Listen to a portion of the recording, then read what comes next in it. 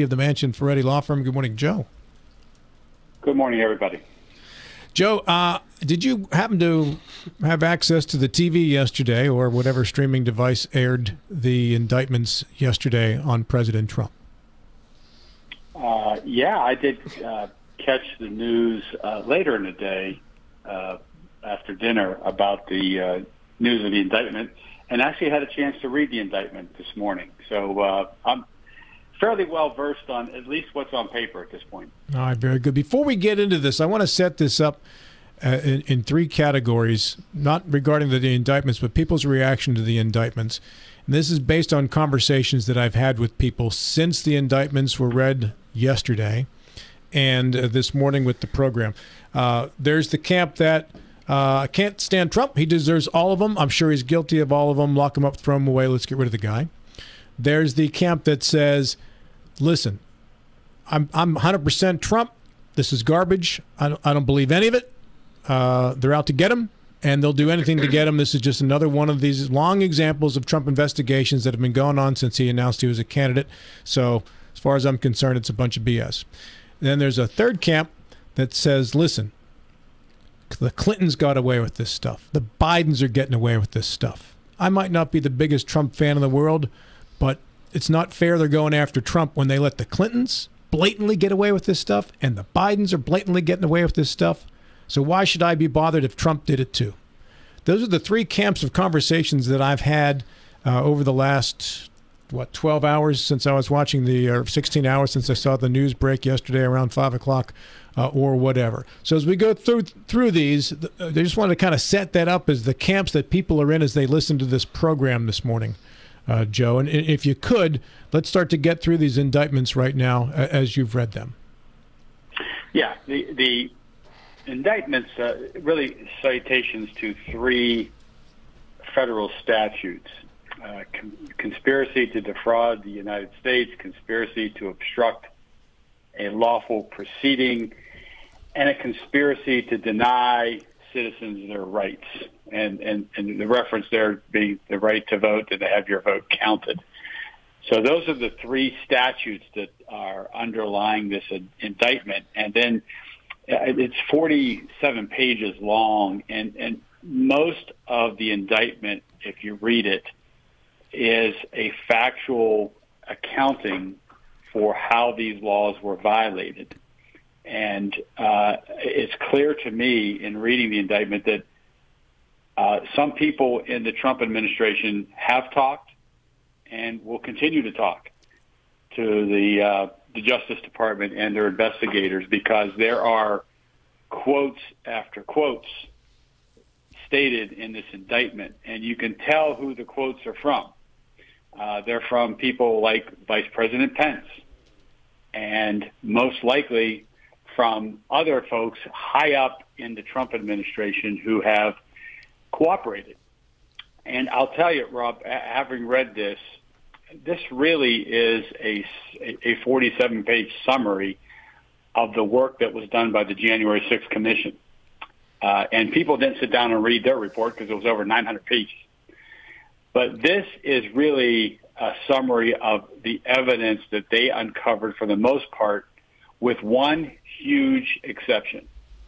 Remember that when the January 6th Commission convened and Congress had those hearings, many witnesses who had firsthand knowledge, such as Mike Pence and such as the chief of staff for President Trump, refused to answer congressional subpoenas. They did not testify.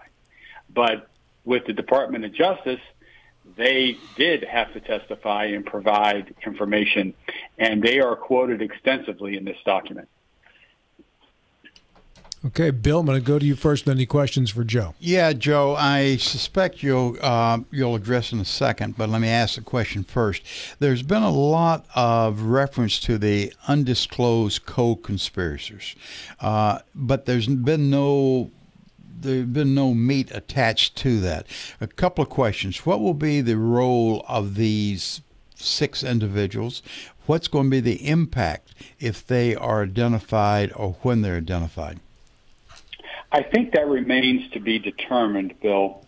My guess is, and it's hard for me, I don't have a great criminal law background, so it's hard for me to get into the head of a prosecutor, except to know that oftentimes co-conspirators are listed or identified in a charging document with the intent of having them come forward and save their own skin.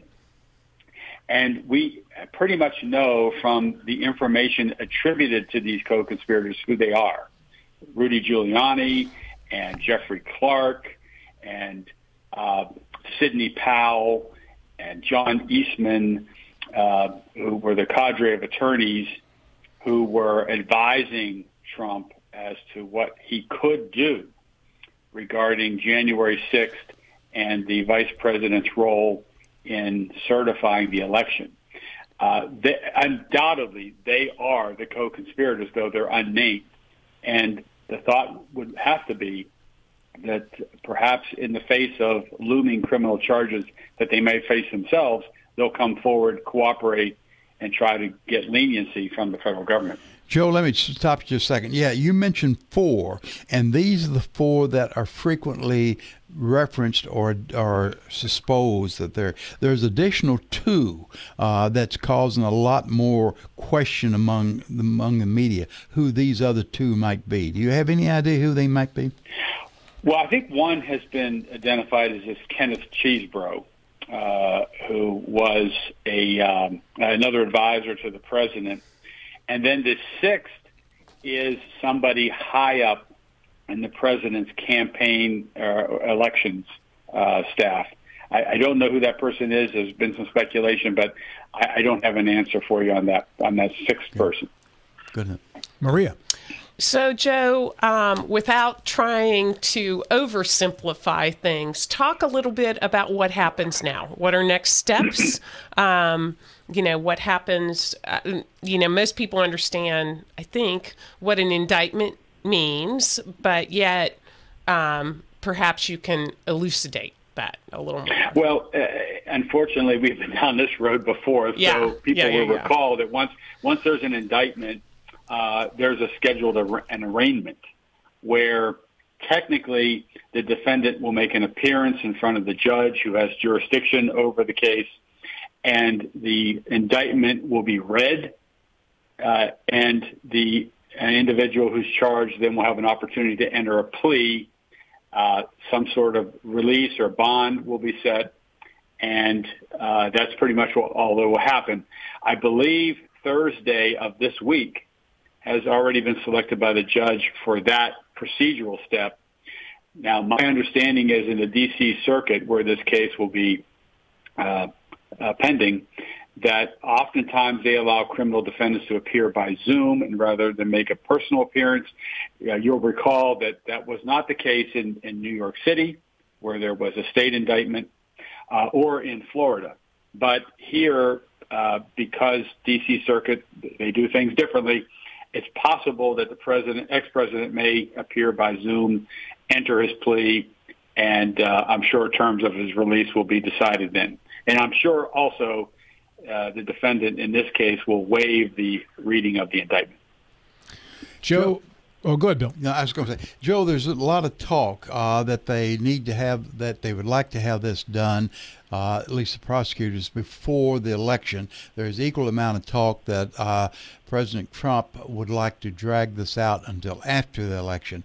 The prosecuting attorney Smith said yesterday he anticipated a very fast trial.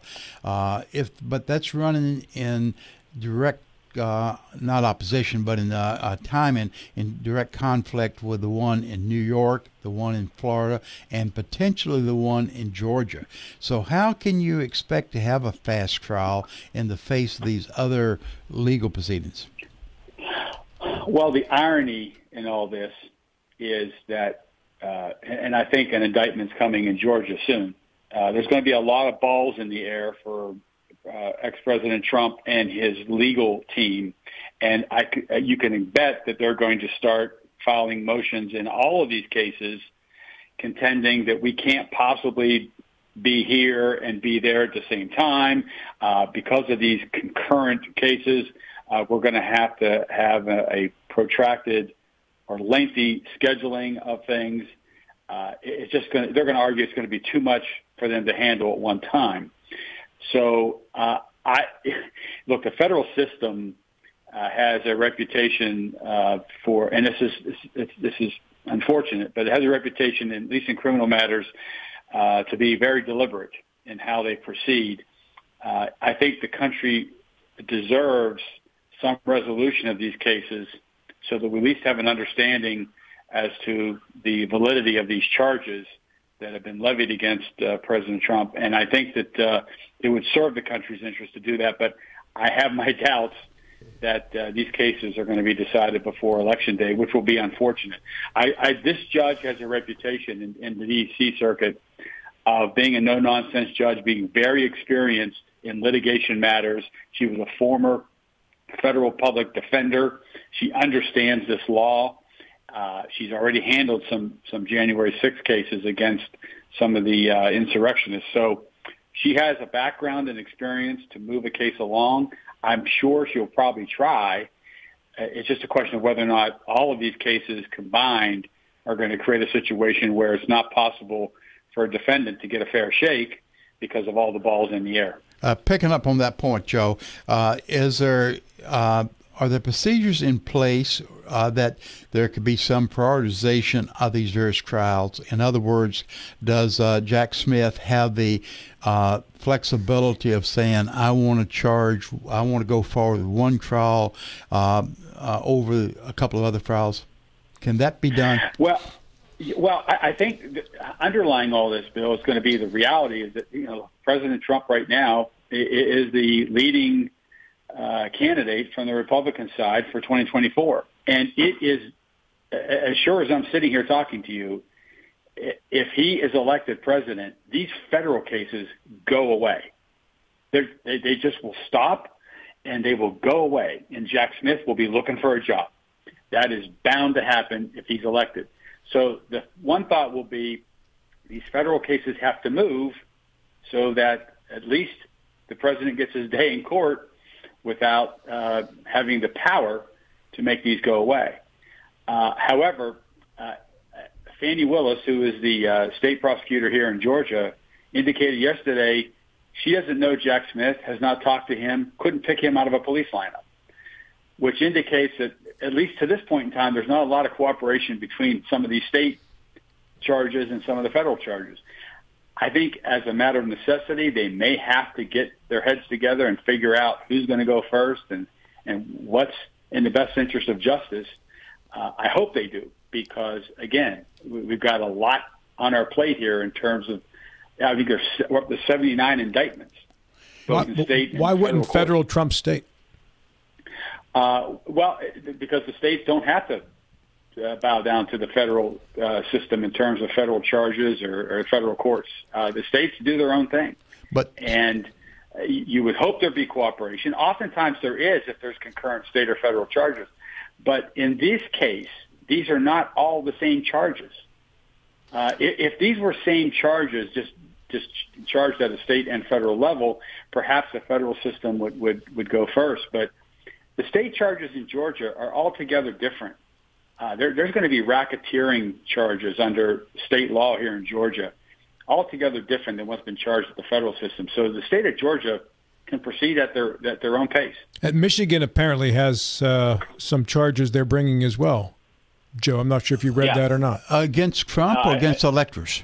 I thought it was against Trump. Do what, Joe? Well, I haven't heard any charges against Trump yet in Michigan, but the fake electors are being charged right now and being arraigned. Okay. Yeah. Hey, Joe, going back to this, the precedent, I can see how Georgia and New York would be outliers, but Jack Smith has a lot of control, a lot of influence between the January 6th case and the Florida case. So I think if he wanted to shift all the emphasis toward a more favorable judge, he could probably do that. Well, here's the thing with these two cases that Jack Smith has. The Mar-a-Lago case, remember, there's other people indicted. So now you're dealing with multiple sets of lawyers. multiple charges, different interests that might exist amongst the defendants. And the more lawyers involved, the more motions get filed. I think, commentators have said that it's going to be very unlikely that case is going to be litigated prior to next year's election.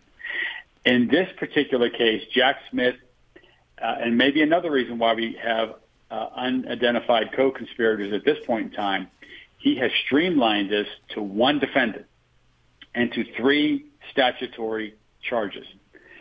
And so I think the intent here is on this case alone to give, at least at the federal level, give it priority and try to proceed to a trial before November 2024. Joe Ferretti is with us via telephone. Joe, one of the defenses that I've heard talked about this morning is there's word that Donald Trump will say, I was just following the advice of counsel. My attorneys said this was the course to follow. All I did was follow what they told me to do. Is that a valid defense in this situation? It is a valid defense to criminal charges to say this was the advice of my counsel that I followed. But the law requires that to be a good faith defense. You cannot, in the face of overwhelming evidence, find 1 or 2 attorneys in this country who decide that, no, you can go down a different path here, Mr. President, and here's what you can argue and here's what you can say. And the indictment itself lists a whole litany of people and physicians counseling this president who was telling him and who have verified for the federal investigators that they told the president that he lost and that there was no evidence of fraud. And the indictment identifies the vice president, senior leaders of the Justice Department, the director of national intelligence, the Department of Homeland Security's Cybersecurity and Infrastructure Security Agency, senior White House attorneys, senior staffers on the president's 2020 reelection campaign, state legislative officials, and state and federal courts who kicked out over 60 lawsuits in November, December, and January. In the face of all that, the president is going to argue that he ignored those folks, many of these people who he appointed for those positions to give him counsel and advice. He's going to argue that, no, I listened to Rudy Giuliani, Sidney Powell, and John Eastman, and they were the one who was telling me that I had the right to go forth and publicly announce that there was fraud in various states' elections, even though all these other folks were telling him there's no evidence of it. Joe, So the argument is going to be, I think, thin soup to argue advice of counsel. is it also complicated by the fact that the counsel is also being cited by Jack Smith as co-conspirators? Oh, absolutely. And again, knowing that Giuliani, Sidney Powell, and John Eastman are on the hot seat here, that further supports the argument that there was not a good faith belief on the president's part to think that there was evidence of fraud in this election. And remember from the congressional hearing, I think it was Eric Hirschman, who was one of the senior staff attorneys for the president. He had a phone call with John Eastman, and Eastman was giving him this theory about how they were going to contest what happened in Georgia. And Eric Hirschman told Eastman, I only want to hear 2 words from your mouth, and that is that we're going to basically have a orderly transition of power. And secondly, I'm going to highly recommend you get yourself a good criminal defense lawyer. That was said to John Eastman in January 2020. And here it is today. John Eastman better be getting a good criminal defense lawyer. Joe, let me go back to timing very quick. We've been making a lot to do about this happened before the election. Let's say, for the sake of argument, that it appears in front of one of these federal courts and President Trump is found guilty. He is convicted. Now, but he will obviously, or at least I assume, he would appeal to the Supreme Court. Where does in terms of the election, in terms of timing, does the conviction to the federal court level, is that it? And the timing and the appeal to the Supreme Court is after the fact, or is everything, or can the election go forward until the Supreme Court makes their decision? Boy, a good question, Bill. And I mean, this is uncharted territory. Can a president who was convicted at the district court level and has a case on appeal, can he still run for office? I believe the answer is yes. And again, we've actually talked about this on the Friday show with the Gang of Five, that we had a presidential candidate run for office from prison. And if he's got a case on appeal, he certainly will have still rights to a presumption of innocence throughout. So I don't see that we're going to stop him, even with a conviction prior to the election, stop him from running for office.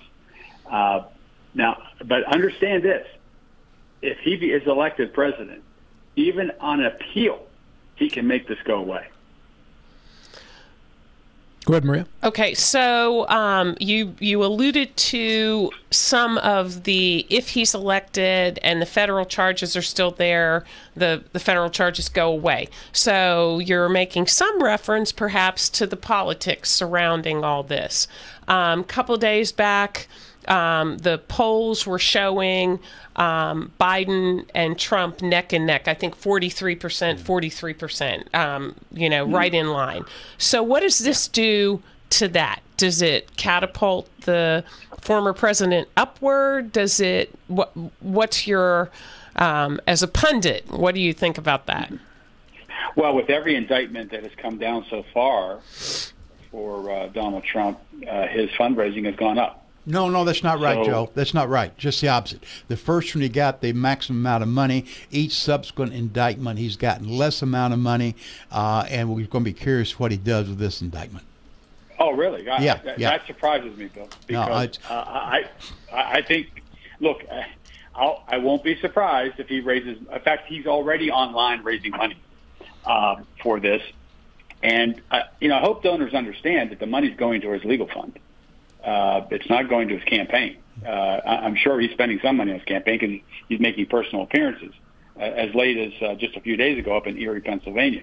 But filings that have just been made regarding expenditures for the last quarter show that much of this money is going towards his legal bills, tens of millions of dollars. And I don't doubt that there are people right now writing checks to him in the face of this indictment. Oh, there undoubtedly they are, and I'm going to give some numbers, Joe, and I'm fuzzy on the numbers. I may be off an order of magnitude, but after the first indictment, something like $10 million he was able to raise. At the second indictment, it was reduced around $6 million, and then a third one around $3 million. So there is and it may be off of order of magnitude, but there's a trend that less and less money. Now, this indictment may reverse it. We don't know yet, but there's some concern in the Trump camp that the indictment argument is wearing thin.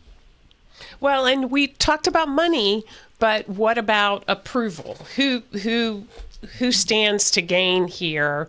The former president, the current president?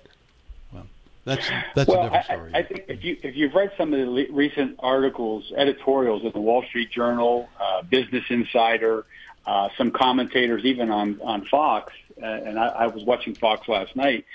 Look, there's quite a few Republicans who think he is unelectable. He has an over 60% unfavorable rating overall with the electorate in this country. So I think it's a legitimate question to ask, regardless of who's on the Democratic side, and it remains to be seen if that's going to be Joe Biden. It's going to be fair to ask, is he electable at this point? And I'm warning folks because I keep hearing about what's going on here in Georgia. What's coming down the pike there is going to be just as troubling for him, I think, in terms of the nationwide reaction to what's happening.